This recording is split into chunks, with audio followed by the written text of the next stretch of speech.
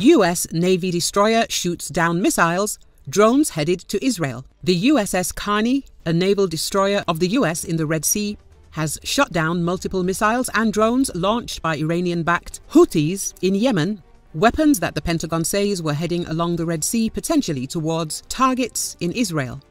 Pentagon spokesman Pat Ryder said that the Pentagon could not yet say exactly what the missiles and drones were aimed at.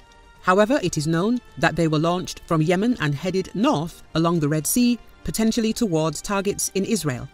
This action was a demonstration of the integrated air and missile defense architecture that we have built in the Middle East and that we are prepared to utilize whenever necessary to protect our partners and our interests in this important region, Ryder said. He said that the United States is ready to use its air and missile defenses in the Middle East to protect its partners and interests in the region.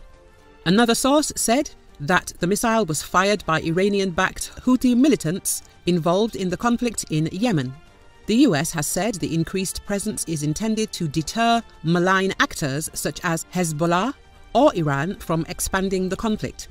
The USS Dwight Eisenhower aircraft carrier strike group is headed across the Atlantic to join the USS Gerald Ford carrier strike group, which is operating in the eastern Mediterranean. 3 ships with the USS Bataan amphibious ready group are positioning thousands of Marines in waters near Israel. A squadron of A-10 attack aircraft has arrived in the Middle East, with another A-10 squadron's deployment extended. More F-15 and F-16 fighter jets also are rolling into the region.